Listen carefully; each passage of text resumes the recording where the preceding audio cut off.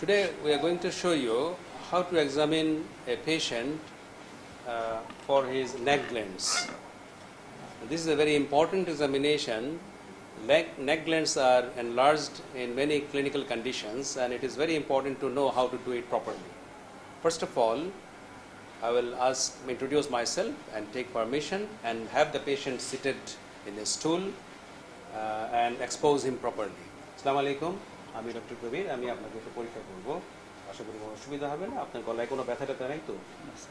He is fine, he doesn't have any problem. So I am going to the back of the patient. He is sitting in a stool, and now I am exposing him so that I can examine him properly.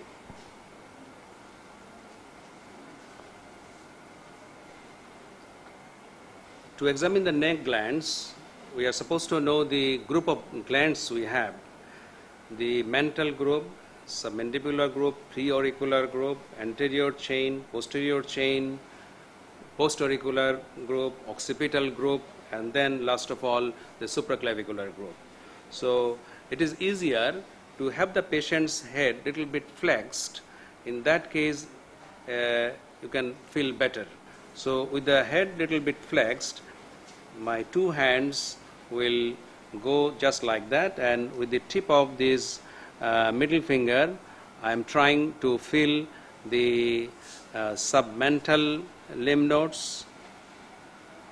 and then the submandibular lymph nodes,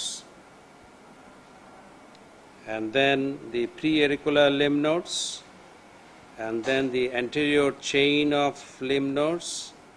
And this rotating movement is important to feel for any lymph nodes palpable.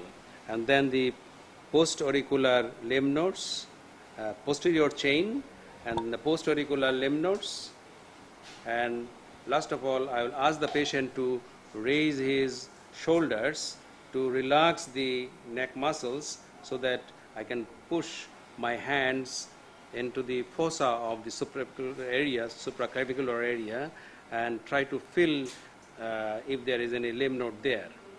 And once it is done, my examination is finished. I will redress the patient and thank him for his cooperation. আপনাকে অনেক অনেক ধন্যবাদ।